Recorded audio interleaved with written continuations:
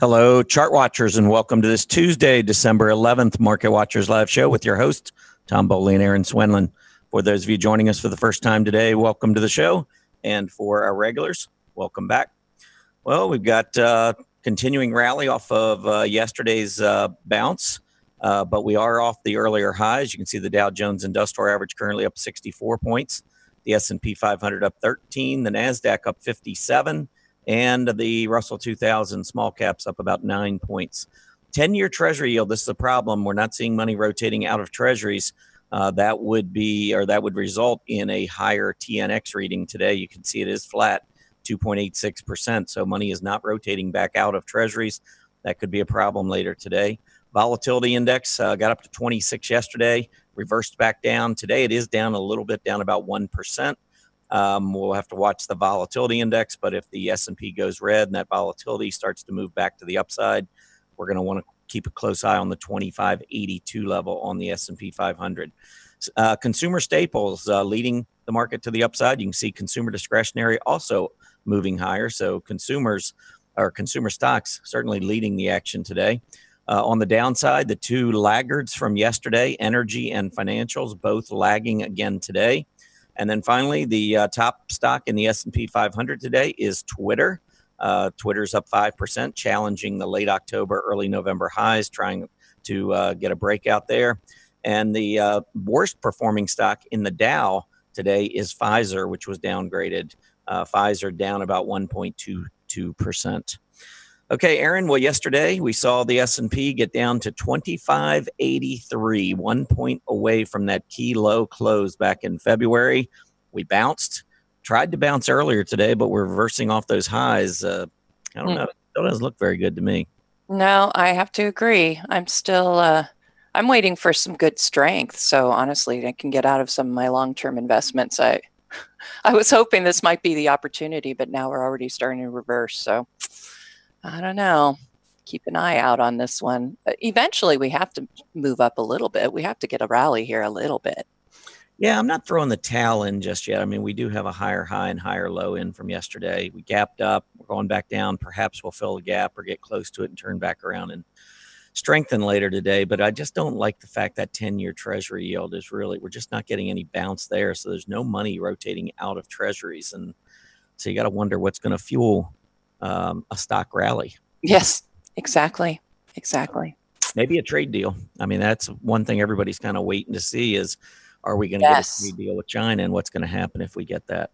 I really do think that would be a spark for sure. I was telling people on my Decision Point show Friday, I had to give the Timer Digest my forecast, I guess you might want to call it, for the Dow all the way through next year. I think you might remember me doing it last time, but I was saying that global trade was really going to be the key to next year to see what's going to be happening.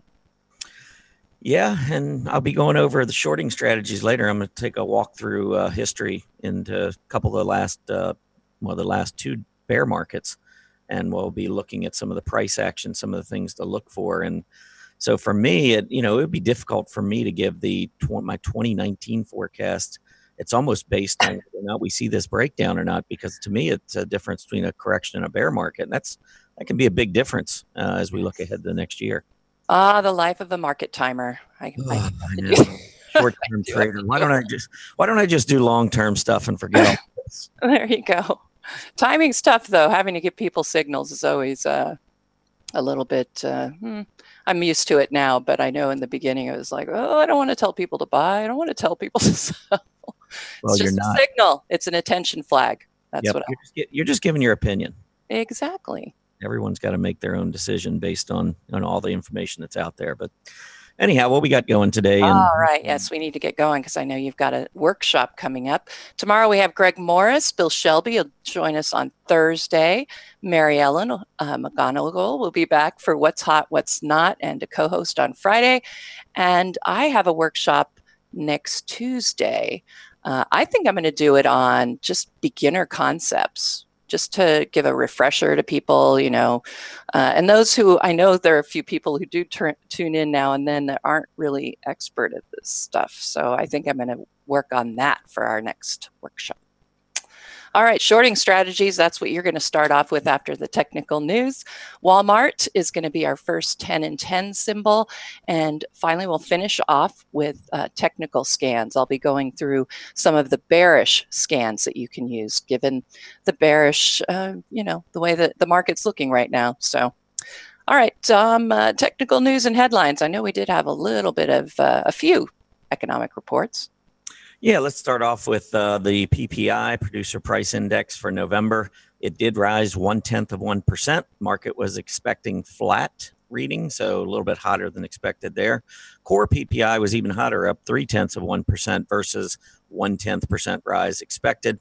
When we take a look at the reaction in the bond market, of course, I was just mentioning earlier, 10-year Treasury yield hasn't done much. And what I've got this set up a little differently today. It's a just a line chart connecting the closes on the 10-year Treasury yield on the top. And then this middle chart here is the S&P 500, also with a line chart connecting the close. And then the bottom is your correlation between the 10-year Treasury yield and the S&P 500. And even on a daily basis, you can kind of see that this tends to stay mostly in positive territory, meaning that the direction of the 10-year Treasury yield and the direction of the S&P 500 more often than not move in the same direction. And so when you look at this and I see this ski slope on the 10-year Treasury yield, and then I see the bounce, the last bounce that we had on the S&P 500, there was nothing coming from the Treasury market to push equity prices even higher. And when I see a disparity like this with the Treasury yield going in the down direction, the S&P going up, I've always viewed the bond market as the smarter market. The bond market seems to get it right more often than the stock market. And so when I see the S&P bounce and the 10-year Treasury yield keep moving down, you can see the S&P failed and ended up coming back down. So it wasn't equity markets leading the bond market higher. It was the bond market actually leading the S&P back to the downside. So now we've got a little bit of a rally, even though it's kind of fading today. We had that bounce yesterday, but the 10-year Treasury yield's going nowhere. So that, to me, is a little bit of a problem here. I'd like to see money rotate out of Treasuries. That should send the Treasury yield higher. I wanted it to hold 3%. It didn't do that, continued moving lower. So this is definitely a short-term warning sign, in my opinion. So we want to be careful as the Treasury market is telling us things ahead could be slowing down from an economic perspective. All right, let's take a look at some of the earnings reports out. There were two out last night. I think I mentioned these yesterday. Casey's General Stores, CASY, did come in better than expected. They beat not only on the bottom line, as you see there, but also they beat on the top line and gave inline guidance. And then there was Stitch Fix. The bottom line looks good. Even the top line looked good. They beat on both, but they lowered their EBITDA, which is the earnings before interest, taxes, depreciation, and amortization. So they lowered next quarter's EBITDA. And sometimes this is the one that when we looked at yesterday, and I'll pull the chart up again in a little bit, but when we looked at it, it had dropped about 50% in the last 2 months. And so the market tends to look ahead. So even though they beat in the prior quarter, the market is already thinking about what's going to happen in the next quarter. The technicals were telling us it wasn't going to be good. Fundamentals confirmed it last night. DSW Inc. also beat this morning.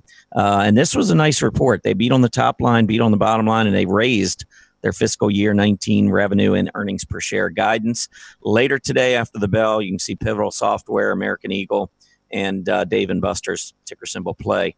They will all be reporting after the bell tomorrow. NDSN reports Thursday, of course, is the big one. Well, two big ones, Adobe and Costco, will be reporting after the bell on Thursday. All right, so let's take a look at it. Before I get into the earnings, let's take a look at the S&P 500, because this is a problem that I'm having with the market right now on an intraday basis. And let me make sure I have the latest price action. You know, if we're truly gapping up and we're trending higher, we should see the rising 20-hour EMA holding as support, just like when we were trending lower. Look at that failure right at the 20-hour, and we move lower. Now we get a nice little bounce in the market yesterday. We hold right at 25.82. We get back up through the 20-hour, and unless we get a big reversal by the end of this hour, we are breaking back down below the 20-hour. I don't know. It just doesn't seem like a very good, solid advance, not a sustainable type of an advance, but maybe we'll reverse later this hour, hold that 20-hour, something to keep in mind and watch throughout the show. All right, let's take a look at a couple of these companies that reported earnings. CASY, Casey's General Stores. This is one, remember yesterday, talked about it was at a key area of gap support. It gapped into this gap support zone from September, and we've seen buying ever since. This was a company that had already anticipated good results. As I mentioned, they did beat top and bottom line. Inline guidance, though, and that may have thrown some off at the beginning of the day where we see that gap down, but mostly buying since then. If we look at SFIX, which is Stitch Fix, this is the one that had dropped 50% from $52.50 down to 26 at the close yesterday. This is just a little bit more than 2 months, maybe 3 months.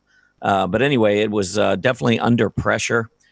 Told us that we probably should expect some maybe not so good news, and that's exactly what Stitch Fix delivered. The last quarter's numbers weren't bad, but that was already built in from the prior gains. Recent actions telling us things going forward are not so good, and that's where that lowering of the EBITDA for next quarter came into play. So technicals do give you a lot of clues as to what you might hear from a fundamental perspective. Last one, DSW reported this morning, big gap up earlier, struggling to stay above its 20-day moving average, has been downtrending for a while. Key area of resistance to watch. We've had 3 attempts to get through about $28.75, $29, and 3 failures. So even if we do rally later today, and get back up above that 20-day, I think we're going to have some issues as we get up closer to $29. I know there were a number of upgrades and downgrades, Erin, so I'm going to turn it over to you. What do we have for today? All right, quite a few indeed. All right, let's get right to it. All right, I'm going to start with the upgrades. Let's start with Allstate. And Allstate today was upgraded by Edward Jones from a sell to a hold. I went ahead and most of these upgrades and downgrades, I needed to move to a weekly chart because there were no real areas of support on the daily charts within the last year. So we have a lot of stocks, making new lows for the year. So a lot of these are going to be weekly charts. So the first one I have here, let's go ahead and make this big. All right. So I went ahead and marked a couple of areas where, we lost support at this low here in first quarter 2018. We came down here, lost today. So far, we're losing the support right there at the low we had back in the third quarter of 2017. And now, where are we going to go here for the next area of support? I mean, if you want to go to this low back here in the second quarter of 2017, you could do that as, I would look at that as like an intermediary area of support. The place that I would be looking for is this area here where we had the highs that came in, and you could see all the various touches from 2015 and 2016. I think that Allstate is certainly vulnerable to that despite its upgrade. All right, Progressive was upgraded today by B. Riley from a neutral to a buy. And this one I found an interesting chart because we're coming down into what could end up being a double bottom formation. Remember, these are reversal patterns, so you really do need to come down into a double bottom. And that's exactly what it looks like is happening here. We need to get up here to that confirmation line at that top. We need to get there and pass through it in order to make it a true double bottom pattern, but it looks like one might be forming here. I don't like the PMO, but it is an oversold territory, so if we can get the momentum to shift, I think Progressive doesn't look too bad here. All right, next one up, United Natural Foods. And this one was actually upgraded and downgraded today, but really it was kind of a, we ended up in the same place. Pivotal Research downgraded it from a sell to a hold and upgraded, from a sell to a hold. And Argus downgraded it from a buy to a hold. So ultimately, we're on a hold for United Natural Foods. So I'm going to, again, you can see lots of these charts, no support on daily charts. So we'll move to the weekly and see if that's helpful. It's still not helpful. This tells you there's some real problems going on here. So now I have to move to the monthly chart. All right. And as you can see, this is going to be that really important area of support. I'm actually going to annotate it because I want to see how close we are to it right now. right there. And that's an intraday low. That also matches up with these tops we had back here in, well, 2002. Yep, 2002. And so we're hitting it right now. We're on that support level. I'm not going to be looking for it to hold here, though. I mean, obviously, we've been having all these problems. There's an area that we had some consolidation. We've broken down from that. PMO is ugly right now on the monthly chart. So certainly wouldn't be touching this one. It says that it's a neutral, like I said, a hold, but I hope if you were holding this that you missed out on this really bad decline that started this week. Or this month, I guess I should say. This is a monthly chart. All right, next one up, Zynga was upgraded today. Zynga was upgraded by Macquarie from a neutral to an outperform. So this is one that is expected to rally. And I have to say, of all the charts, this one was probably one of the best looking ones if you want to go there. I'll show you this parabola tool. This is a rounded bottom right here. I like to see these because, that usually is a nice slow move. You're getting that cup. And, so we could see a little bit of a handle come back down here, but I'm looking for the breakout. I don't know seasonally how Zynga does, but I suspect with the holidays, it might do well. So we got this breakout from these highs back here. This was an area that was support and then became resistance. You can see it also lines up back here with that double bottom. So I like this cup that we're seeing, a rounded bottom, and the PMO had a buy signal in oversold territory. So that is also something to look for that I like to see.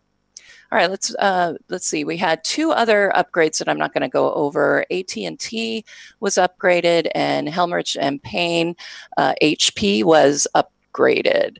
So let's look at a few downgrades right now. Let's see, Principal Financial. Financials have had some difficult times. Weekly chart here, guys.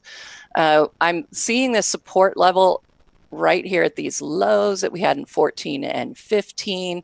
You can see the high we had in 2016. When you're looking for your support and resistance, you want as many touches on that line as possible. And that's why sometimes I will actually do a zone. But I think this one is pretty close. And we're getting ready to test that area.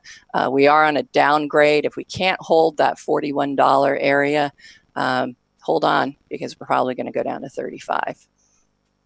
All right, Travelers also downgraded today from an outperform to a sector perform by RBC. This one has been really in a consolidation zone here. And when I looked at it, I thought, oh, that's not the best setup. But if you're playing the traveling in a consolidation zone, we are at the bottom of it. If you wanted to consider it and think about it as going back up to test that top of that zone. But I have a PMO sell signal, and as you can see, we've had really lots of volume to the downside. I don't like the look of it. So, I mean, if you wanted to try and get in there at this support level, if you get down to that 118, you can give it a try, but I'm not particularly fond. And it was downgraded. Last one, Nutrisystem. This one was downgraded by B. Riley from a buy to a neutral. I thought this one was quite interesting. I did move it to the weekly chart because I wanted to see where this level matched up as far as this new support level after the gap up. And it lines up almost perfectly with the top we had back here mid-2018 and the low we had back here in 2017. I think this is a good area that, we had some strong resistance and we got above it. The only thing I would tell you to be maybe concerned about is if we end up with an island type of formation. But looking at the weekly chart, we've got the buy signal and the PMO is headed up now in positive territory. So I thought that one looked decent.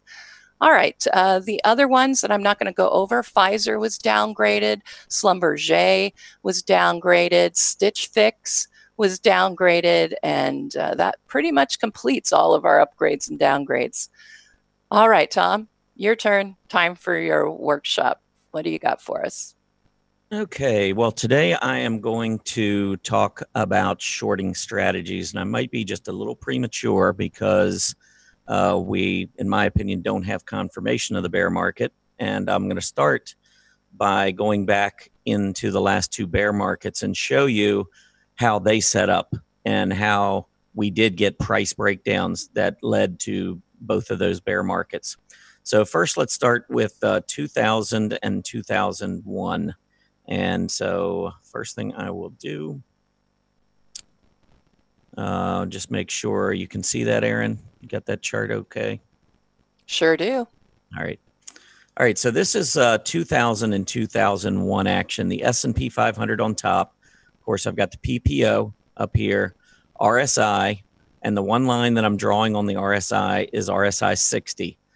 Normally, when you're in a bull market, you see RSI 40 hold during uptrends. And when you consolidate, a lot of times you go between 40 and 60, sometimes even 30 and 70 if it's a pretty wide area of consolidation. But when you start trending and you start downtrending in a bear market, the RSI right around 60 is the level that you want to watch. So that's this horizontal line coming through here. Then on the bottom of this chart, I've got the volatility index. So that's all that's showing on this chart. Price action with the PPO above, got the volume, of course, RSI and the VIX. Okay, so back in 2000, if you were trading back then, you might not remember all the price levels. But we did go through a period of consolidation in 2000 before we rolled over and began the bear market. So we set a high back in March of 2000. And even though we didn't break out to new highs, we did go back and test that level a couple of times later in the year before finally losing what was pretty significant price support, which is marked here by this horizontal line right at about the 1330 area, as you can see. So each time we went up, we'd come back, we'd hold it. And it wasn't until we finally broke down with some gusto to the downside that I believe confirmation of that bear market began. And that was in December of 2000. The last fateful move to the upside, we could not get through the prior high. Keep in mind that an uptrend is a series of higher highs and higher lows. A downtrend or a bear market is a series of lower highs and lower lows. So the first thing you have to do here is set a new low prior, when you look back at these prior lows. And so that was established in December. So now we've got a high from September, we've got the low in December, and we've got a downtrend in play. Now, for me, you've got to have patience when you're looking at a bear market. And even with a bull market, I think you have to have the patience to allow these bounces to occur.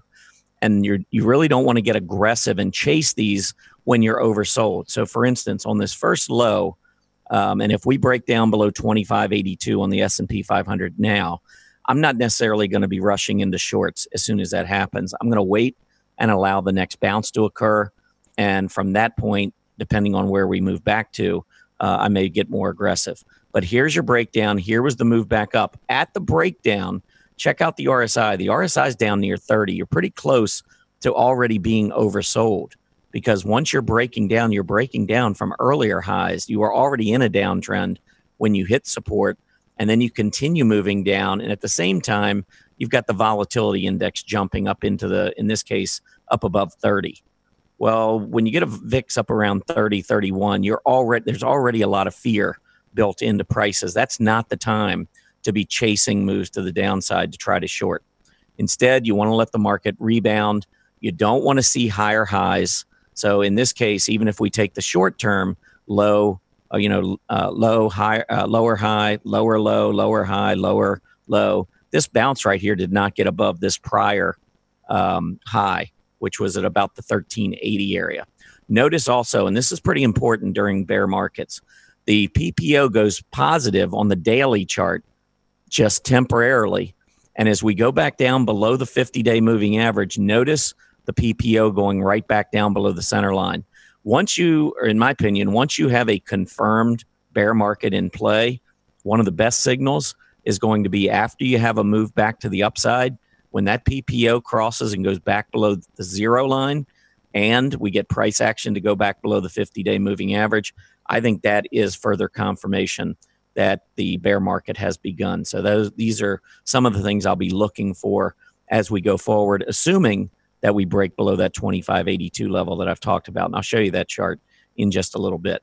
But notice each time we bounce in March of 2001, We bounce here, get back to the 20-day moving average. We do it again later in March 2001, bounce to the 20-day, and then we move back down. But on this lower low in terms of closes, you can see there we actually had a positive divergence. You want to be careful with that. But on these bounces, you can see the RSI coming back off of the oversold level. Again, I don't want to be shorting when I've already seen a month-long decline and an RSI down in the 20s. That's telling me the stock market is set up for a bounce. So I want to wait for that bounce to begin to exercise short positions. Now, if you look back, you can see a prior low here just above 1250, couple lows here about 1270. And when we go up and hit the 20-day moving average here, it's also right at about key price resistance as well. So getting into short positions there, one of the benefits is you could keep a fairly tight stop, because if the S&P 500 breaks out above the 20, you could simply get out with a small loss. You could cover the position on a breakout.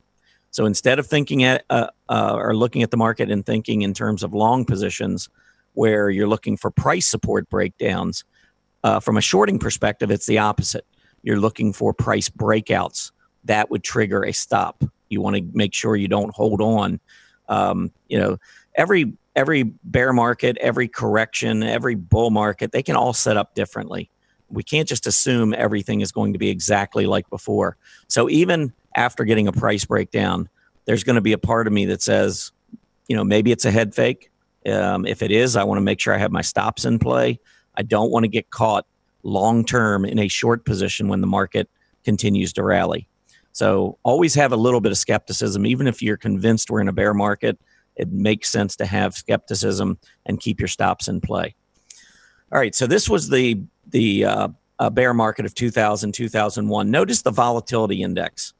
The other thing that I would avoid is getting too emotional and too bearish and it's easy to do, when the volatility index is screaming to the upside. That normally is a signal that you're going to get a big reversal. When it's going to happen is hard to predict. But if you're just initiating short positions when the volatility index is already up into the 30s or upper 20s, you're probably setting yourself up for disaster, because you can see these tops, almost every one of these bottoms, the major bottoms during a bear market, intermediate term bottoms, coincide with a volatility index that shoots to the upside into the upper 20s or into the low 30s.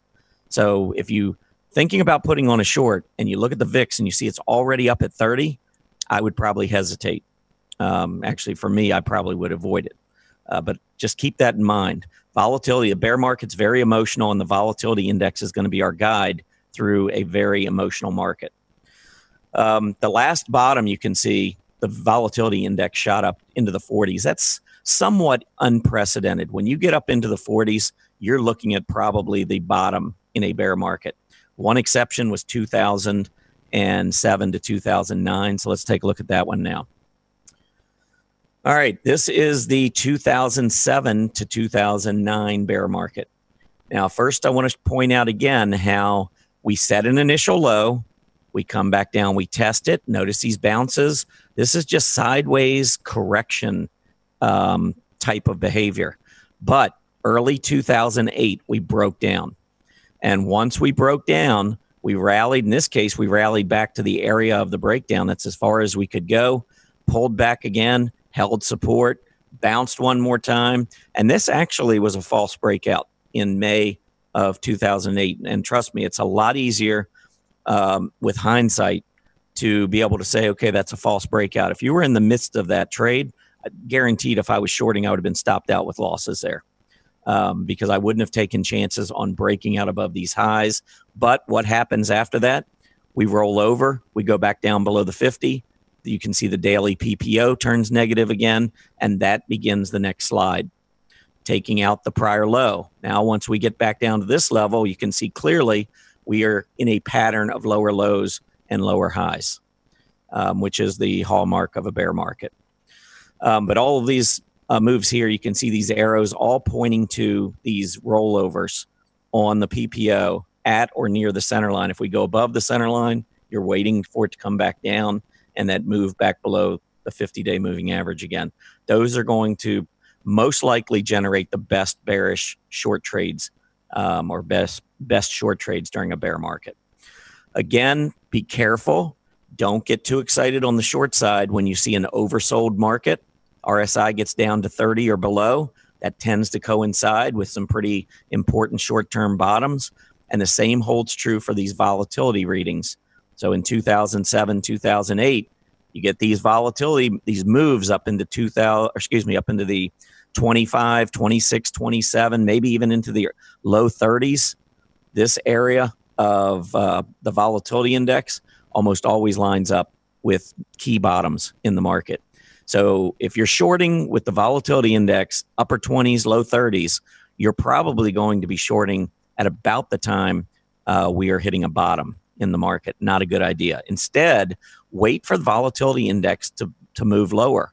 When the volatility drops back into the last couple bear markets, when it gets down to 16, anything in the teens, and you see movement back up to key areas of resistance, that's generally going to be a pretty good sign that you've got the timing on your short trades is going to be pretty good.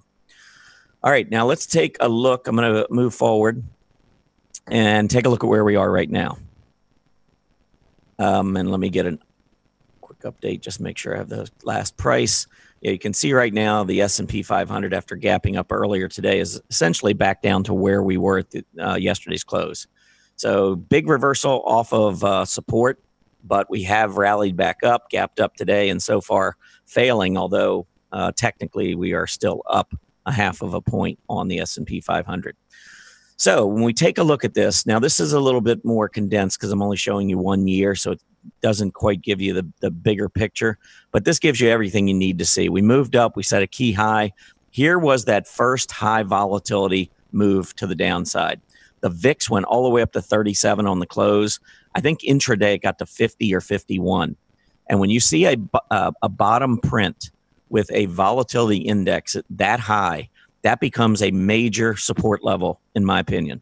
That is a baby thrown out with the bathwater kind of a bottom. Market very fearful. A lot of sellers out there. Panicked sell-offs are critical support levels for the stock market as we go forward. And I think that's been proven throughout 2018. After we set that initial low, the close was 25.82. We have not seen a close below it, but we have tested it. And each time we test it, in my opinion, it just makes that support level stronger and stronger, and a breakdown below it more significant. So here was your move down in February to set the low with high volatility. Here's your April low coming down to test it, also with a spike up into the mid-20s on the VIX. Just recently in October, when we came all the way down back to 2,600, you can see the VIX back up into the mid-20s again. And now with the pullback recently, yesterday, I think we hit 25 or 26, but because we had that rally at the end of the day, the close came back down to around 23 or so.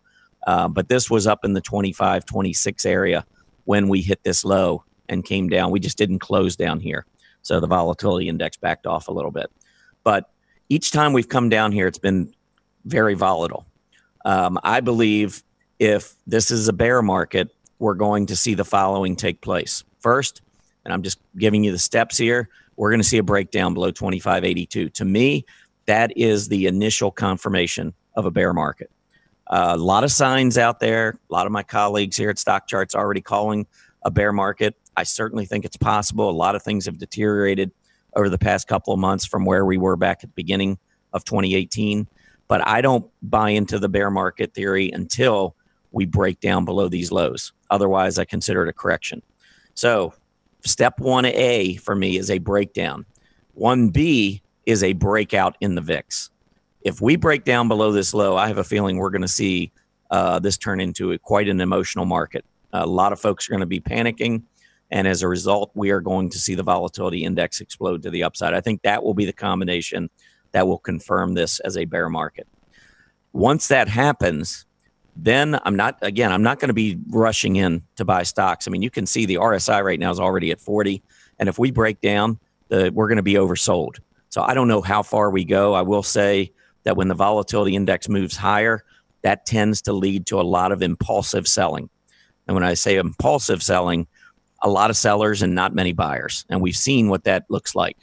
In about 2 weeks, we went from an all-time high back down from 2870 down to 2580. So that was 290 points. That was about a 10% move or a correction in 2 weeks. That's a huge move down in 2 weeks. But we've seen it multiple times. Every time the VIX starts to move higher, we get into this impulsive selling type environment where the moves to the downside are just explosive. Multiple percent in a day, 3, 4, 5%. And if you're on the long side, that becomes very painful. And if you're waiting until the close to, exercise your stops, if you're waiting until 350, 355 to see what your stock's doing, you're probably waiting too long. One of the changes I always make is when we get into a more volatile market, when the VIX is up in the 20s, I use intraday stops. I don't take any chances holding it. The market might whipsaw and it might, I might get stopped out in my stock reverse, but I don't want to take any chances to the downside. So I'm almost always going to trade with an intraday stop, given the high volatility, those types of conditions in that kind of an environment. All right, so let's watch for that breakdown, 2582. Look for the VIX to step up through the mid-20s, probably head into the upper 20s, maybe even into the 30s. Ultimately, the last final low will be the one that scares everyone out of the market for multiple years, and that one will occur probably with a VIX in the 40s. But this would be the initial step, in my opinion. Now, step 2 is the important one, because after I confirm that there's a bear market, I get the breakdown, volatility confirms it, then I'm going to wait for that bounce, because that initial bounce is where I think the best setups are going to occur to short. So it could be that after we drop on the PPO, we get that move back up to test the center line, remember? And maybe as the 50-day moving average continues dropping, maybe it comes down here to about 2640. We get back up, and I wouldn't be surprised to go back through 2582, by the way. That would not surprise me. It's happened in the last 2 bear markets where we've gone back above that prior level of support that was so important. Eventually, we went back up through it. We did get through that resistance level, and that creates more buyers coming in, and then the next shoe drops. So we want to watch, I think, for a move back up on the PPO close to the center line. If it were to go through and then roll back over, as I showed you on a couple of those other charts, I think that would be critical on a move back to the downside. All right, and then, of course, 2B, in addition to that move back up in the S&P 500 to give me a much better reward to risk opportunity, I also want to see the VIX begin to settle down. And we know in the last 2 bear markets, the VIX never goes below 16, 17. We need a certain level of anxiety and emotion in the market, and a certain level of bearishness, nervousness, because when you get a bad report, that's the kind of emotional makeup in the market that drives prices lower. So those are some of the things I'm going to be looking for. Let's get the breakdown on the S&P, the breakout on the VIX, and then let both of them kind of settle down. The VIX back down. Maybe it doesn't get all the way to 16, 17, but you should see it drop probably somewhere around the 20 area. And at the same time, we should get a move higher in prices to set up a much better reward to risk trade. Okay, now yesterday, if you were listening to the show, I went through a number of stocks, and that was during I think during the Monday setups. I talked about a few stocks on the short side, and then went into earnings spotlight and talked about, I don't know, maybe another 8 or 10 stocks, individual stocks. So if you didn't see that show, I'm not going to bring those stocks up again. You can always go back and check out the recording from yesterday. So I'm going to give you a different list. It comes from my group of companies that have already missed top and bottom line estimates, but these companies are not the ones I discussed yesterday. So if you want additional candidates, again, go back and look at that recording from yesterday. But let's take a look at some of the individual stocks that I'll be looking at if we get the confirmed breakdown and that rally. One of them will be MD. And by the way, if you're sitting back saying, well, does that mean you don't trade at all during a bear market except when you get these bounces? No. just like during a bull market, I'm going to trade. I'm not going to wait for the overall market necessarily to come back to a certain level before I'll trade individual stocks. But I'm not going to be aggressive on the short side as long as I feel like there's upside potential in the market. Once I feel like the market is rolled over and I have a much better chance of going lower than higher, that's where I'm going to get more aggressive. So I think, once the downtrend is confirmed, you'll find individual stocks that are at key resistance levels that's okay to short. I would just simply short fewer shares. So I would watch my position size, and I would probably not have too many positions at once. So I'd be trying to make a little bit of money on the short side because we are in that kind of an environment, but I wouldn't be overly aggressive on the short side until I feel like the market is ready to turn. Because if you think about it, if you ever been in the ocean and tried to swim into the current, it's really hard to do it. But if you turn around and swim with the current, you can swim really fast. And that's kind of the thinking with the market. Once you get to the point where the S&P bounces and it starts to roll over and turn lower, you're going to be able to swim on the short side a lot faster to the downside if the market is moving lower. It's actually a little bit of bad luck if you're not making money on shorts when the market is dropping.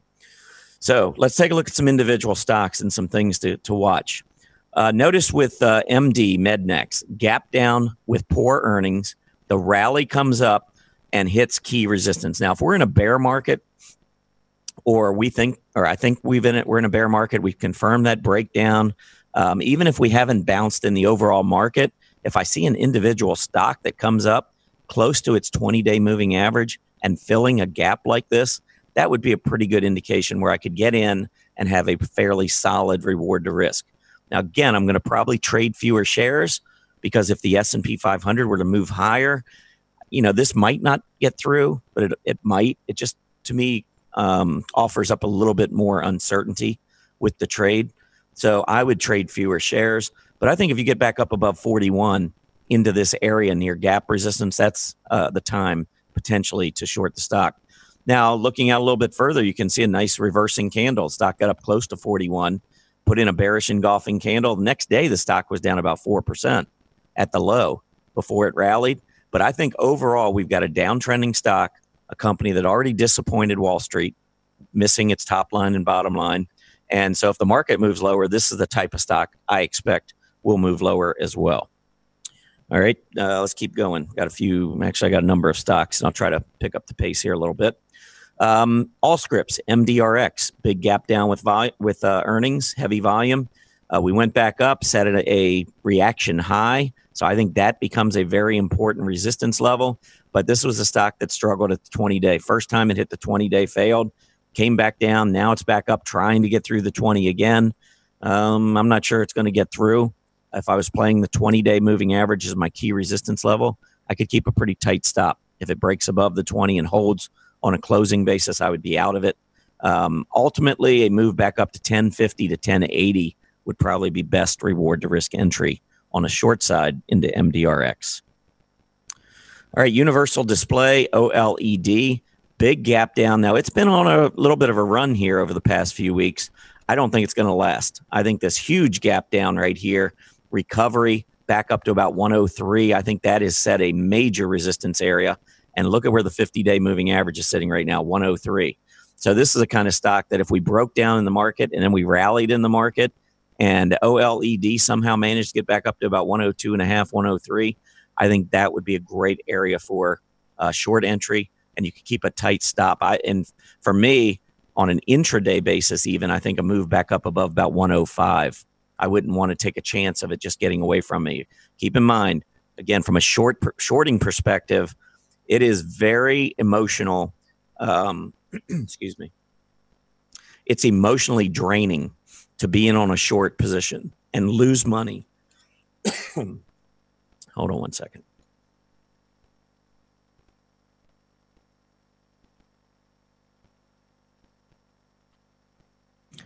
Okay, sorry about that. So it's just emotionally draining to be in a short position when the market is going up and you're losing money on a short. I don't know. I can't speak for everyone else. I just know for me, those are the worst kinds of trades. If I'm long and the market's going down and I'm losing money, that's kind of normal. I mean, it's just going to happen.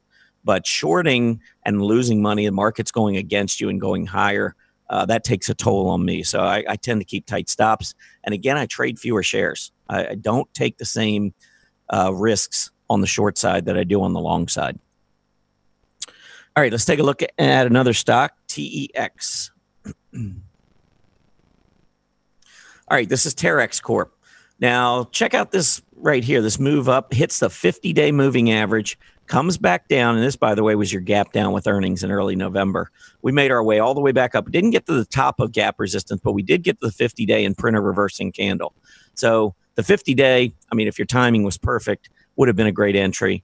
It wouldn't have been unreasonable to maybe take a small position at the 50-day, and if it got up to 36, fill out the position. A close over 36 or an intraday move up above, say, 37 would have taken me out of the position. Those are some of the things I would have been looking at. To the downside, though, after that reversing candle, it was straight down to test that prior low. That's a pretty nice gain in just a couple of days. So those are the types of things that I would be looking for on a short trade. All right, let's take a look at ACHC.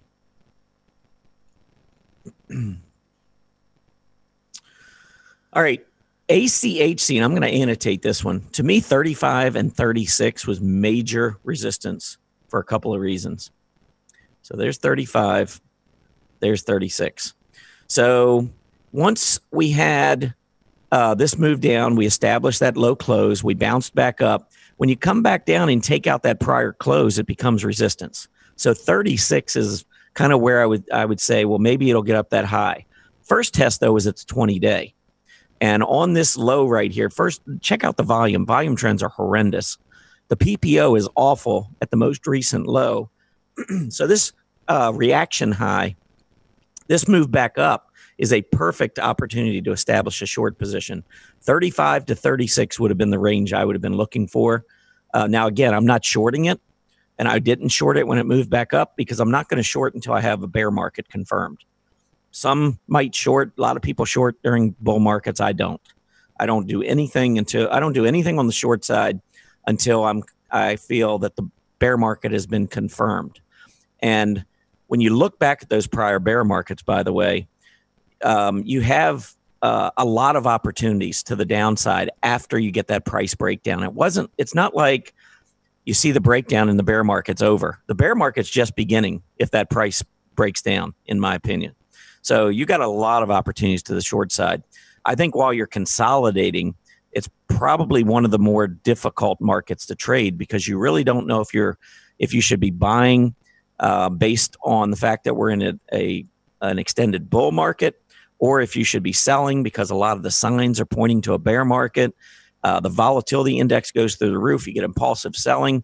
The emotional aspect of trading in a correction or a bear market is very difficult. I know some traders would completely disagree with me, but I've said it before.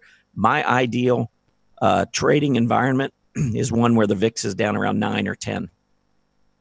And you get those days where the Dow goes up 26 points one day and 72 points the next day, drops back 15, then goes up 40. You know, those boring days, the boring market that just keeps going higher, that's when I like to trade.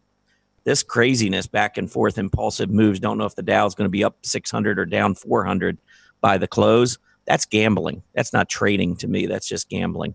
So you want to keep that in mind. I want to show you one more stock, and then we'll wrap this up.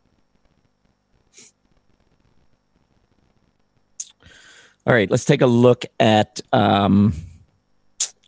CWH. This is Camping World. And by the way, I think CWH was on my strong earnings chart list not that long ago. But now it is on my weak earnings list.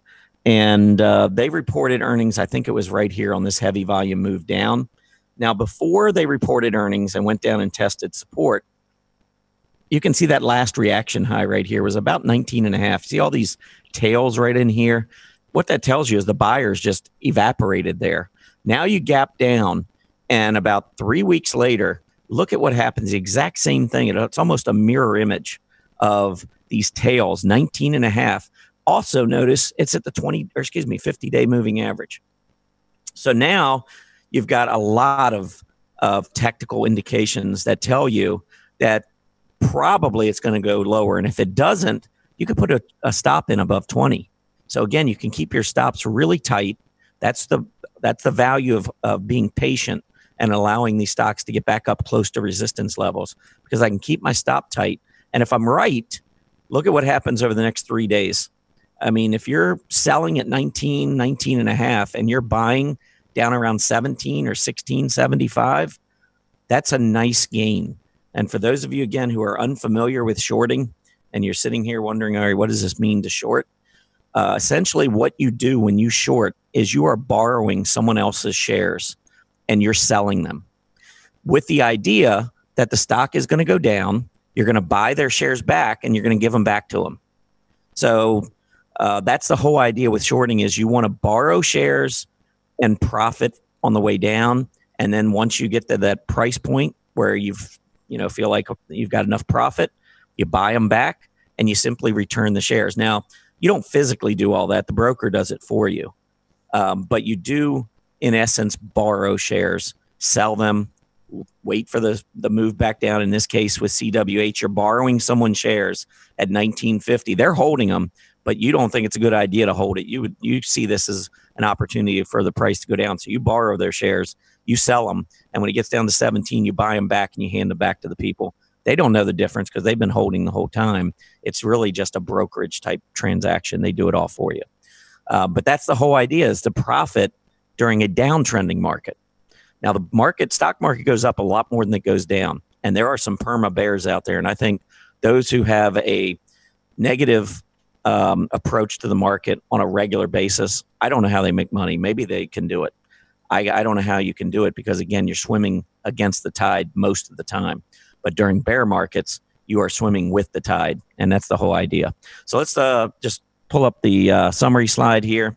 Again, we looked at the benchmark S&P 500, showed you the last two bear markets, how we had key support levels that continued to hold for about a year, and then we had a breakdown, and that is what triggered the continuing lower lows, lower highs. You've got to get that first lower low, and that's the key. That's why, in my opinion, that support level is so important. We haven't seen that yet. Then the keys going forward: exercise patience, recognizing that bear markets are emotional. And as a result, the volatility index becomes your guide and is your friend. You don't want to be shorting when the VIX is up in the upper 20s and into the 30s. Now, maybe the VIX goes to 40, and whoever's in is probably going to make a lot of money on the short side during that move. But just keep in mind and remember, the VIX turns a lot of times in the 20s or and low 30s. So you want to make sure you're watching the VIX. If it's too emotional of a market, I don't think it's a good idea to be shorting at that point. Stick with underperforming sectors and industries. We didn't really talk about that a whole lot, but when you pull up a chart list, if you know there's an area of the market that's underperforming, say it's software, you can just type into a box software and it brings up all your software stocks within that chart list, which is a powerful tool. Consider smaller position sizes and gains. I always look at the market. If I can make money when the market's going down, I don't need to stretch it out. I don't need to try and get every little last cent out of that trade. If I short and 2 days later I'm up 4 or 5% on the trade, even though I think it could go down 10%, sometimes I'll just take it, move back to cash, and I made money while the market was dropping. And then finally, establish that desirable reward to risk, R2R. Reward to risk is important, and that kind of goes along with that exercising patience, allowing these trades to set up. So I hope you enjoyed this. On the one hand, I hope we don't break down. I don't like trading a bear market. I would much rather trade a bull market, but I think it's timely right now, given everything going on in the market, that we consider what could happen if we get this breakdown. Absolutely. Excellent. Thank you. I know I learned a lot because I typically don't short. Like you said, I have, but typically I don't, mainly because we've been in bull market situation now for so long. Really hasn't been any need to. Yeah, I think when you look back over the last 9-10 years during this bull market, I know 2010 and 2011 were rough because we were still coming out of that wicked bear market where we had the financial crisis and nobody trusted anything. The volatility index remained high at that level. So it's really hard, to kind of keep in perspective those moves that were made back in 2010 and 2011. But outside of that, the only time that we've really had anything similar to what we're going through right now is 2016. And we managed to hold on to support there, and the bull market resumed. So that's why I agree that there are a lot of bad signs in the market right now, and that we could be in the midst of in the grips already of a bear market. And I respect everybody that's made that call, but I need to see this breakdown to confirm it before I'm going to start trading like it's a bear market. And so, until we get that breakdown, I still think that there's an outside chance that we hold this area, or maybe have one more false breakdown and then move to the upside. So just consider it as a possibility before getting too bearish. Yeah, absolutely. Somebody did mention, if you short a stock and then the next morning you find out like Apple bought it and it gaps up like 200%, you really can be in a lot of trouble when you're shorting. Do you recommend shorting ETFs because of that? Personally, if I'm going to use an ETF, I'd probably just use a bear fund. Yeah. I've done both.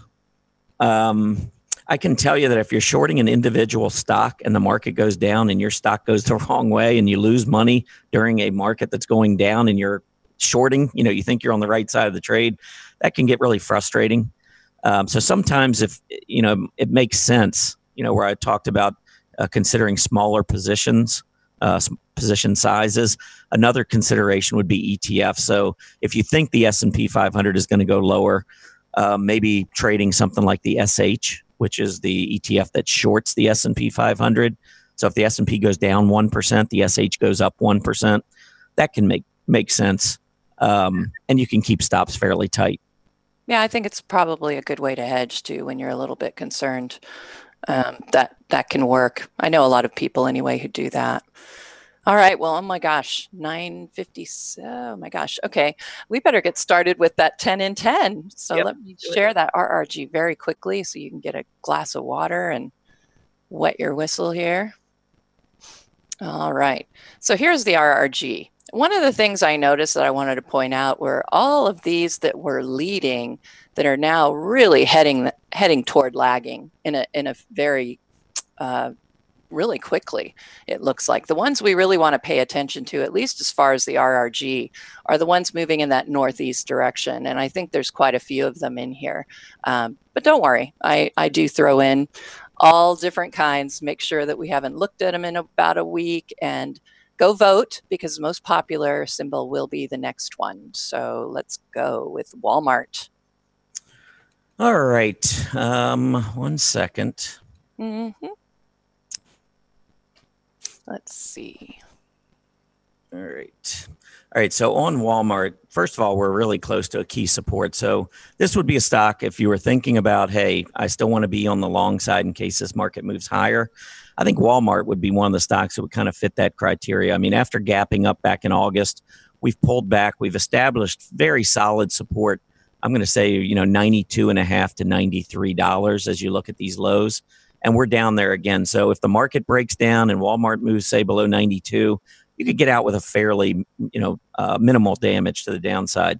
So if I was looking at stocks to potentially be in case we reverse back to the upside, I think Walmart would be a poster child for one that I would consider because it is in an uptrend. We've continued putting in higher highs, higher lows. It has held so far some pretty key short-term support. If we get in the bear market and we move lower, chances are Walmart's going to lose its support area, and I would get stopped out. But this is one that I think I could argue to stay on the long side. All right. The most popular in the chat room is Canada Goose Holdings, GOOS. Yeah, Goose. This one is I don't like this one right now. I don't like the fact it failed to hold gap support from back in November. We had that gap up, I think it was on November 14th, you can see with that black candle. So here is where we had gapped up from. It looked like we were making a breakout. Everything looked really good on the stock. And we came back down and we failed to hold the gap support. And this recent price support. Today, with the market opening strong, it gapped up. It's already moved into negative territory. Volume today is heavy. If it breaks down below yesterday's low, I would certainly be out of it. I wouldn't take any chances. This is a high growth stock. And if we're going into a bear market, these are the kinds of stocks that are going to get hit hard. So there was your gap support here.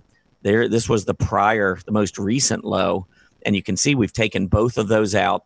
And when you look down to where could this thing go, well, we had pretty much a straight move up. So it's possible we go back down to 47. So I don't think I would be looking at this stock at this point from a long perspective. Again, something like Walmart, I think, is less risky and makes more sense if you're trying to maybe trade the market on the long side. I would avoid Goose right now. All right. Next one I have for you for our Canadian friends, Bank of Nova Scotia, BNS.TO.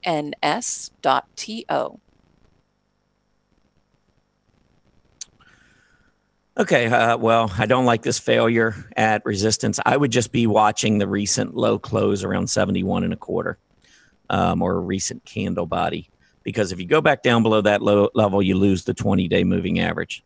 So you can see clearly we were in a move to the downside. The PPO was negative territory. Here's an example where we break out. The PPO goes slightly above the center line. If we were to move back down below these moving averages and fail to hold on to support, and the PPO goes negative, I don't want to take any chances. I do like the heavy volume breakout here, and this may have been earnings related because I think the stock reported earnings recently. But here, that breakout is pretty good. That was above this high.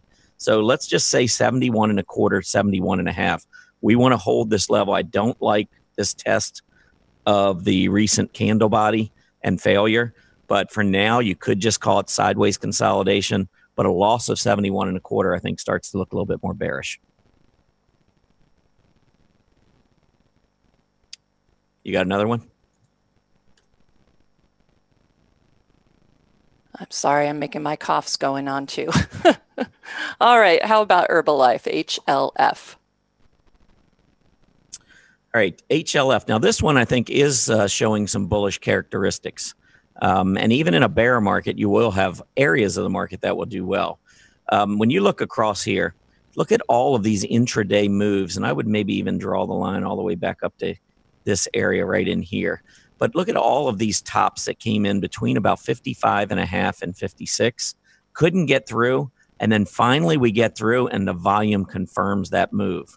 That's what I like to see. Now, if I saw a move like this and I looked down and the volume was light, I would pay no attention to it. It just wouldn't get my interest. So when I talk about volume confirming price action, this is what I mean. Lots of overhead resistance. When you get through, that should trigger a lot of buying. You should see the volume pick up. In this case, it did. And notice when it pulled back, it held the area of the breakout, and it also held the 20-day moving average. So let me just show that right there. So here was your price support, because there was your breakout. And so you came back down, tested both price support and the 20-day. If we were in a bull market, well, we are in a bull market. If we were trending higher and I wasn't concerned about this correction or possibly the bear market, a move like this with heavy volume and a test of that 20-day would be a buy for me every time. So I think it's definitely exhibiting some bullish tendencies here. As long as it continues to trade with the PPO rising and the rising 20-day holding as support, I like it. All right, excellent. Let's see, how about Canopy Growth? Haven't looked at that one in a little while. CGC, of course.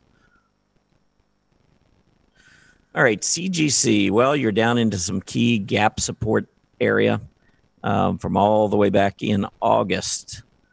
So all of that hype that was on a lot of these stocks, we've seen them come back down. I know Kronos is one exception. Kronos has been performing pretty well, but many of these cannabis stocks have come back down to where they took off from back in August, and that's exactly what's happened here to CGC. So I think as you get closer into this 25-30 area from somebody who's maybe more interested from a longer term perspective on a stock that has been pretty good, this is one that I think kind of makes sense. And as we move lower, you can see the PPO starting to turn more positive. So I think CGC looks pretty good, but I think it's got more room to the downside. So in a market that like this, that is in correction territory, possibly bear market. I'm not going to get a stock at $32 that I think easily could move down into the 25 to 28, 29 range. Even though it's got a lot of upside, I would still wait personally. Some that are maybe a little more impatient, want to get in on this weakness, I would simply say maybe to get in over time. So maybe a small position at the current price. And then if it were to drop into the 20s, maybe build your position, use that weakness to build a position. Okay, excellent. Our only utility that was requested, AEP.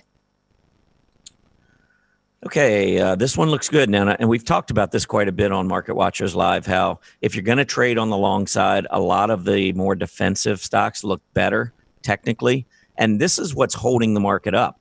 I mean, this is one of the reasons why the S&P 500 has not broken down. A lot of money still rotating into utilities, so, and along with consumer staples and real estate. But there was a breakout that we saw in November. We came back down, tested it. Look at this test, price support and the 20-day moving average. Both tested at the same time. They hold. Stock continues moving higher. Now, if you're going to trade these utilities, you just have to understand they're not technology stocks. They don't move like that. So you're not going to be looking at least I would not be looking at trying to get a 10% move in 5 days or even in a few weeks. These stocks tend to move much more slowly, and you might consider a 3 or 4% gain to be a really good move in a stock like this. But again, that's, when you're in a highly volatile market, these are some of the things you should be thinking about, is maybe trading stocks like AEP that don't carry nearly as much risk. All right. Let's see. Consumer discretionary, home improvement retailer, Beacon Roofing Supply. BECN. Yeah, this one, I love this move back to the upside, but it did hit overhead resistance. This one's going to be interesting to see whether or not the 20-day holds, because overall you have a downtrend in play. And if you look at this low right here, when we went below, see the gap down with increasing volume. Look at the failures back at 35, and right here, bearish engulfing candle. So I see a longer-term downtrend. Short-term, above the 20-day, I would simply just say if this stock closes back below that 20-day moving average, I would be careful given the overall downtrend and the fact that it reversed right at price resistance. Okay. Let's see. Somebody was asking in the chat room for XLF and your opinion on why it might be having problems right now. Oh, well, it's easy. 10-year treasury yield. I mean, the talk of the yield curve, inverting, all of that plays a big negative role in earnings for banks and life insurance companies. So those are the two. If you look at their charts, banks and life insurance companies both have been getting hit very hard, and they are the primary reasons why financials are under such selling pressure right now. So when I looked at the 10-year treasury yield earlier and we're not seeing any kind of a bounce, well, a lot of the other areas of the market are bouncing. Financials are struggling because we're not seeing any kind of movement to the upside in that 10-year treasury yield. And it's also a sign of economic weakness ahead. So financials, unfortunately, get the 1-2 punch when when the 10-year treasury yield drops. All right, let's see. Next one. Actually, no, we have two more. Adobe. I guess they report Thursday is what they were saying. What do you think about it? Yeah, it's coming up for earnings. I don't hold into earnings, so that would be an easy decision for me. I'd be getting out of it. I will say that many of the software companies do continue to report some pretty strong results. So if you're someone who doesn't mind holding into earnings, you could certainly take a shot with Adobe. This is a great long-term company. If from a longer-term perspective, I have no problems holding Adobe. I'm just, from a short-term perspective, that's where I have some issues. So I think in the near term right now, we've got some pretty good gap support, price support right at about 237. You've got the double top. These reaction highs came in at about 261. We're sitting in the middle of this range. Hopefully, after earnings, we either get a gap up above the resistance or the gap down stays confined within this trading range. Because if we gap down below, say 236, my guess is we're going to go back and test these lows down around 210.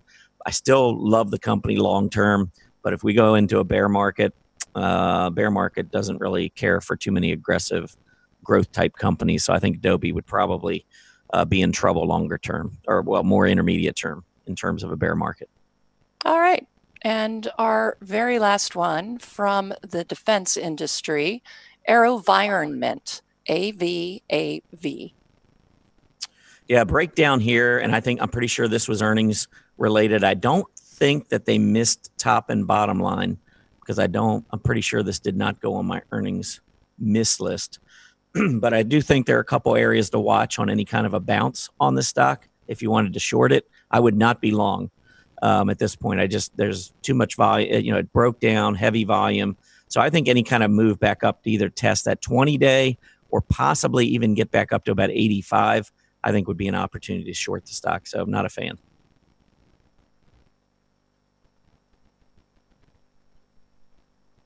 All right, not hearing you, Erin. All right, you made it through the 10 and 10 and a workshop, and your voice is still somewhat there. Congratulations. Yeah, I made it. Here are the symbols that Tom annotated today. They will be in the Market Watchers Live chart list. Just go to the blogs tab, click on the Market Watchers Live blog, and the link will be right there at the top. You can save those to your own chart lists or do whatever it is you'd like to do with them. All right, time for our final market update. Let's go ahead and see what has been going on. And what I'm seeing is it's not so good. So let's see what we can do here. All right. So as you can see, the market's opened with a nice gap, continuation of the rally that we saw starting in the about lunchtime yesterday, but it's failing now. And we're starting to see a lot of the major indexes hit negative territory now. And obviously that's not what we want to see right now. Russell 2000 is still staying positive though, up 70, well, a little bit, 70.7, 1443.80 is what we're looking at, Russell 2000. Mid-cap's also staying on the positive side, and the NASDAQ barely holding there. TSX is now venturing into negative territory, and TNX, Treasury yields, still not really moving that much, currently reading 2.861%. The VIX is up to 2290 right now. So we are rising from the beginning of the day.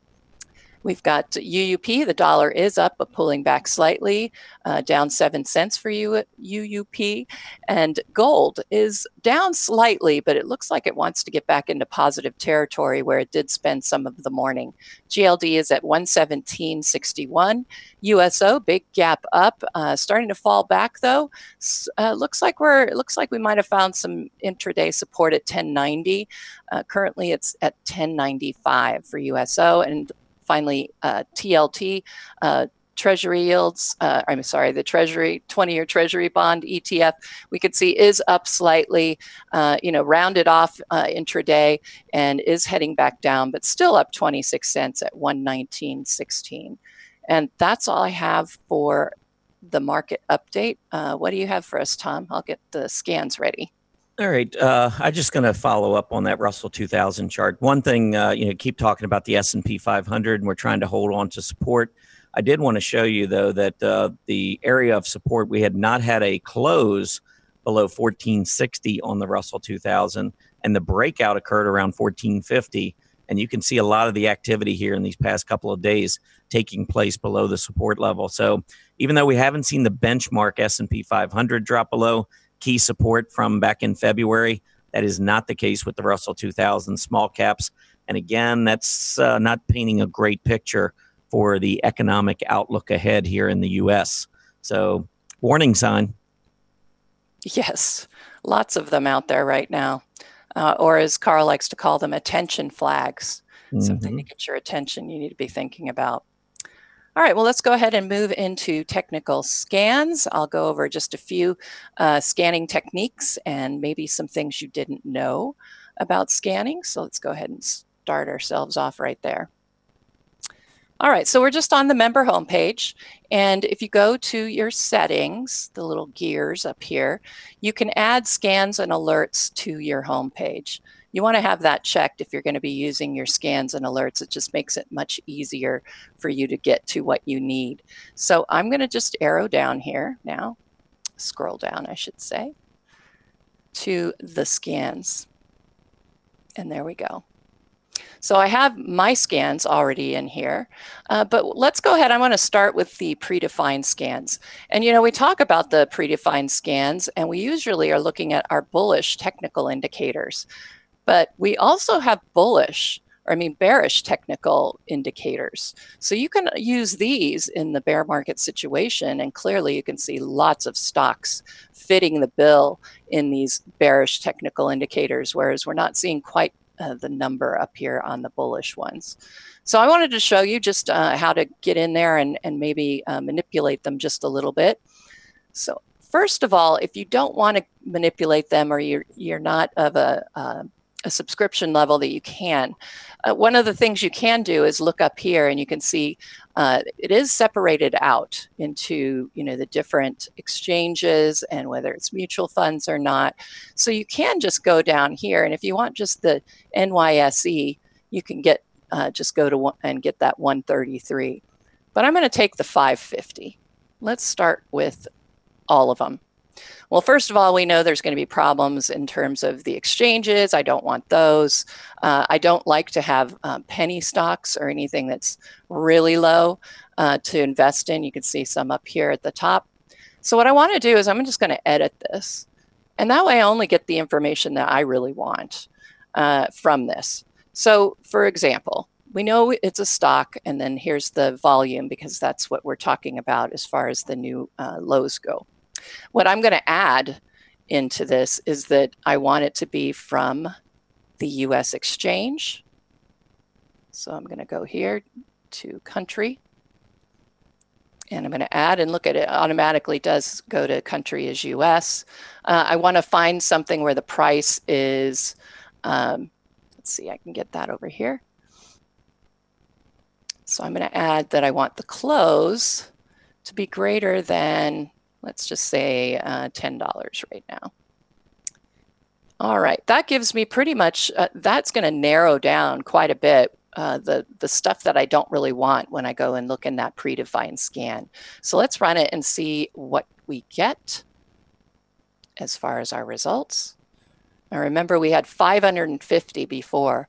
Now we're down to 130. So that makes life a little easier when you're going to go and start looking for your stocks, your possibilities out there. So you can, of course, add the scooter, and you can add all different kinds of things. But this is one way to just quickly narrow down all of the stocks that are coming through on those predefined scans. So I'm going to go back, and we're going to look at a different scan. All right, so I'm looking at the technical indicators. I'm going to do the strong volume decliners. Now we're already starting with only 49, so this one should be interesting in my opinion as to what we might get, because we should be able to narrow it down and see what we have as far as, getting just a handful of stocks that might be interesting. So first of all, ticker properties, country, add, country is US, price, close, add, and I want to make it $10. All right, now I'm going to run it, and we're down to 12. So that makes life a lot easier. What I generally do is I replace an existing chart list with my results. And I recommend that you have like a transitional chart list. I call mine scan dump. I just dump all of it in there. I know that anything in there is not going to stay there. So I don't annotate or anything while I'm in, while those are in that scan dump chart list. I pull what I want out of that. So I know I'm going to constantly be rewriting it. So I'm going to add that there. And like I said, now we have 12. And then I like to go to my candle glance. And now I can really evaluate them based on my signals, which would be the 20, 50, and 200-day EMAs, because that determines the short-term or the long-term and the intermediate-term trend models and their signals. So for example, Acorda Therapeutics, you can see we have that 50, 200-day negative crossover, which moves this stock into what Decision Point considers a bear market configuration. when you have a stock in a bear market configuration, you can start expecting bearish results. And if you're looking for a shorting opportunity, that's what you want. So I wanted to look at what are the possibilities here. Which ones look interesting just based on my PMO and on, you know, the way that these are set up. And right now you can see we already got the breakdown on ACOR. So I'm not going to look at that one. This, we have a top below the signal line, and it is still on its way down. We're sitting at really interesting support here. Let's see, ABNRY. This one looks very low volume as well, but I'm on this support level. So I might be thinking about adding it to a watch list if I'm going to go with a short, because if I get that breakdown and it confirms this PMO sell signal, and you can see the negative volume coming in, we should have an opportunity there if we wanted to go ahead and short. All right, let's look at a few more here. This one we've already gotten the breakdown. All right, so let's take a peek at this. John Hancock, JHMD. As you can see, unfortunately, well, no, it's not. It's pretty good volume on this one. We have gotten that breakdown. I know this looks like a double top, but double tops are reversal patterns, and we were already in a decline, so I'm not going to look at that. What I would pay attention to is that rising bottoms trend line. We got the gap down below it. Can't seem to get back above the close we have back here from mid-November. All of these things are pretty negative on this chart, and something to consider when you are looking for a short. And I also like to look at these weekly charts for many of these, because I really want a good idea of what's going on here. And of course, this one's a little bit of a newer one, but you can see this gap we had back here. And right now we are closing it. That tells me that we could have more downside movement here. And the next area of support, maybe you could say right here at that second quarter low in 2017. All right, so that was using the predefined scans. Let's go back, and I'm going to show you one of my scans for what I call my scan for dogs. And if you want to find this scan and read more about it, I did a blog article on March 17th in 2016, where I talked about how you can scan for a few dogs. And yes, that's my dog, and that's my daughter's dog. I gave them a little bit of playtime, but here you go. So here's the scan. You can copy the information into your own scan, however you want to do it. So there we go. So that's where you can find it. But let's go ahead now and look at it. I actually haven't run it today, so I'm kind of curious. If you recall yesterday for Monday setups, I ran my general PMO scan, which is my bullish scan, and I had 0 results.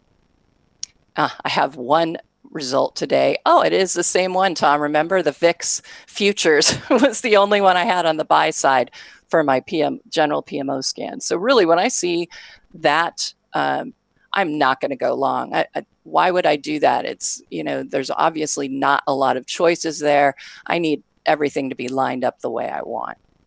All right, but let's go back and look at my scan for dogs. All righty. Okay. So right now, the dog scan is only looking at the S&P 500 or the NASDAQ. You can change that, of course, to however you want it. I want the PMO to be falling and continuing to fall, but I don't want it to yet have that crossover sell signal, if possible, because I do like to catch, the signals do tend to lag somewhat, so I do like to catch those tops and bottoms on the PMO, so that's what that does. I want a scooter that's less than 75, because I consider 75 and above the hot zone, so I changed that. Let's run it and see how many we get for this one. 34. So that does tell me there's some issues out there, and shorting isn't necessarily a bad idea right now. And I think, you know, Tom gave us some really good strategies. And as one of our viewers mentioned, you know, the risk is really high on shorting, and you just have to consider those really short, you know, those stops, tight stops and that sort of thing. I will short in a bear market, and I haven't actually gotten any shorts. Right now, I'm just getting out of the market. I've got most of my intermediate and short-term investments gone, just waiting for some good opportunities for the long-term investments to divest some of those. All right, so here's what we have though on our scan for dogs. I'm going to replace my chart list. There we go. And now I have all those 34. Going to look at them in my candle glance. Like I said, I prefer that. And now I can take a peek and see which ones look particularly ugly. Now this one I think is interesting because we do have a possible double top here on ABBV. Let's see, ABBV. All right, so I don't know, sort of a double top here, but you can see the failure of the 20 to get above the 50. So we have a pretty bearish configuration here. Support's at about 85. So I would be watching that very closely as a possibility of an area to get into a short. I might even wait a little. I can kind of see maybe the formation. We're coming out of this rally right here, and we could make a case. I mean, this is very early, but we could look at a possible head and shoulders here with a left shoulder head, and we're heading back up to a right shoulder. So again, a lot of things when I look at these, I'm looking for watch list. I'm not necessarily looking to get in right this second. And that goes for my longs as well. So just peeking down the list, I think there are a few opportunities in here, but I'm not going to concentrate on the stocks. I just really wanted you to see how the scans worked. And I think I've accomplished that. So Zach out there, can we pull up the poll? Because I did ask a question about scanning. I was curious how our viewers used scanning. And, you know, it's very interesting. You could pick more than one. Oh, yeah, here's our slide for the summary. So I basically showed you how you could use those bearish scans predefined. And then I went all the way down through to get to my personal favorite, my scan for dogs in a bear market. All right, so now we're going to bring up that poll. You can select as many as you want. I don't know if y'all knew that. Interesting.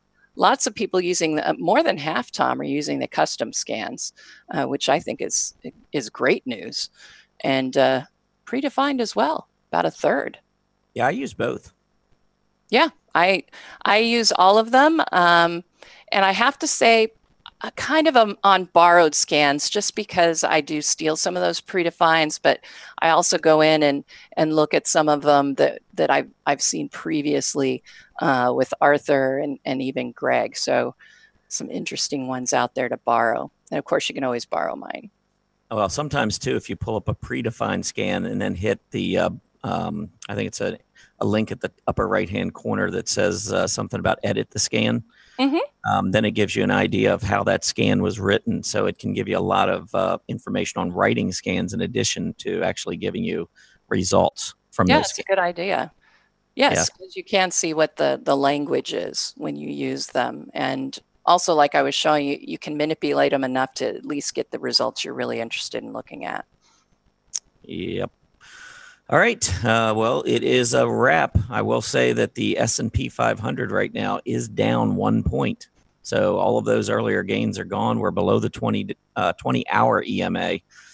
Didn't come back in that hour and continuing to move lower. So I'm not really liking the action. But anyway, I do want to thank everybody for being with us. Please remember to complete the survey as you exit. It is located just below your video player. Really like to hear how you all handle shorting strategies. So feel free to give us some feedback there. Market Watchers Live airs 5 days a week, Mondays through Fridays from noon to 1:30 p.m. Eastern Standard Time. Have a great Tuesday afternoon, everybody. We'll see you back here tomorrow. Happy trading.